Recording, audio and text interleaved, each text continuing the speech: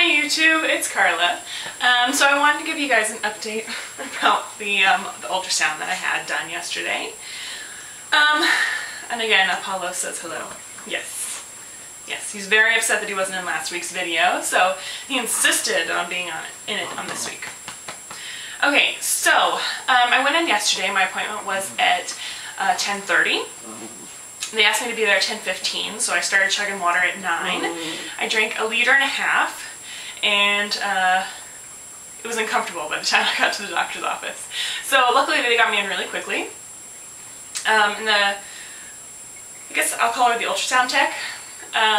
She was really happy that I drank so much because apparently my left ovary is a little higher, so having the contrast between it and the bladder was useful. Okay, you're gonna have to chill out. Yeah. So when she did just the regular x-ray, pushing down on my full bladder, she took lots of pictures of my uterus, and then she took pictures of the ovaries, you know, measuring them from all 3 different angles. And then I was able to empty my bladder, which was amazing. Then she did the transvaginal. The difference between the two was during just the regular ultrasound, I could see the screen, and so I was able to ask questions. I told her that I thought I probably had PCOS, that I had a lot of the symptoms, and I also told her that so today is, I guess today is cycle day 24. So when I had the ultrasound, it was cycle day 23. On cycle day 18, I had a really sharp pain on my right side that probably lasted 10 minutes. I remember because I was in the middle of a staff meeting. So as soon as I got done with the staff meeting, I went to my desk and made a note of it, remembering to note the side, because the cycle previous I forgot to remember which side the pain was on. And so this was definitely on my right side. And 4 days before that, on cycle day 14, okay, I have to admit, I thought you guys were lying about the egg white CM, that you guys were totally full of crap, that such a thing did not exist, that it was, although it was the holy grail of fertile cervical mucus, I had never seen it before. So I'm getting ready to go to sleep on cycle day 14, and I go to the bathroom beforehand. My husband is already asleep, and I come out of the bathroom clapping. Not only to cheer my body on for doing something right for once, but also to wake my husband up. So then when I had pain 4 days later, but then I failed the ovulation test on all 4 of those days, it kind of was worrisome to me. You shouldn't have all the signs of getting ready to ovulate and then never ovulate. To me, that would be a symptom of PCOS. Where the follicle matures, but you never get that surge to release it and ovulate. So then it just sticks around and it becomes another ugly little cyst thing in your ovary. So back to the transvaginal. So when she was doing the transvaginal, she scooted the whole monitor kind of towards my knees, so I couldn't see the screen anymore. So I was forced to just look on her face. I should have told her while I was there, but she makes the scariest faces. She looked like she was seriously concerned and scared the crap out of me. So the first thing she looked at was my uterus, and she looked at it for a really long time.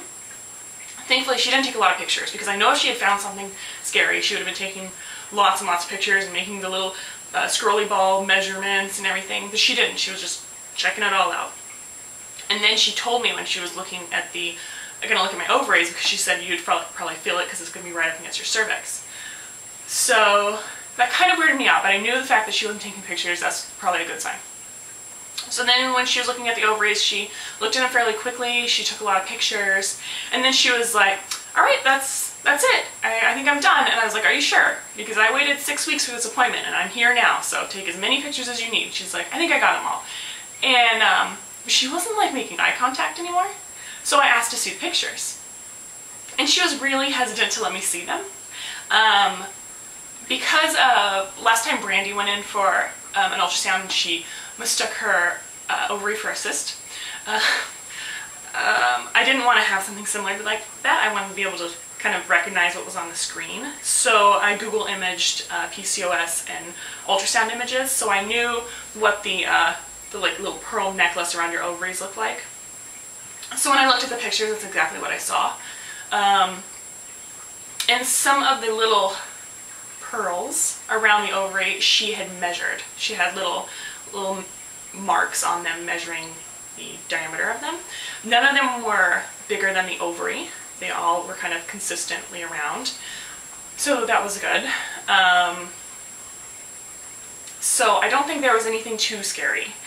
The way my doctor works is that it's part of a large clinic in the city. There's lots of different campuses. And so I went to a different campus to get the ultrasound done. They'll send the images to my doctor, and then my doctor usually mails me a letter saying like the findings so that I have a record. So I'm assuming if she asks for an appointment, then it's probably scarier. Most likely she'll just send me a letter in the mail saying like, you've been diagnosed with PCOS. So she said that since I'm trying to conceive, that I should make an appointment with an OBGYN. Because I don't have one. I just got my, I got my pap smears and everything done with my doctor. So now I have to find an OBGYN. And my question to you guys is, and I need some guidance here,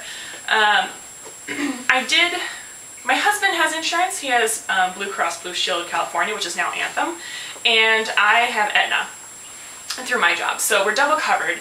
And I did a search of OBGYNs in the city, and there's like 164. And it's really hard to narrow it down. I don't really know anyone in the city yet, so I can't really get referrals. And my doctor said that she only knew of one, and it was close to where I live. And where I live and where I work, it's about 30 miles away. And since I'm probably, stop please, with the city in between. So where if I'm at work on like cycle day 3, or when I need to go in for a follicle study, it'd be nice to not have my doctor way back home. It'd be nice to have it somewhere in the city in the middle.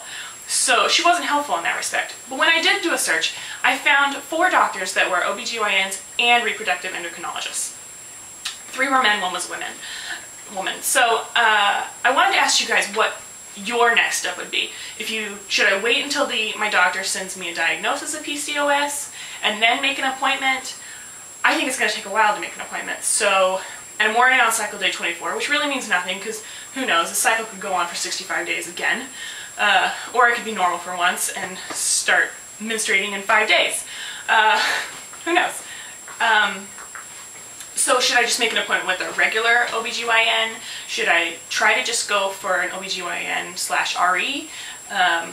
Because I mean, their focus is in fertility issues. Let me know what you think because I have no idea.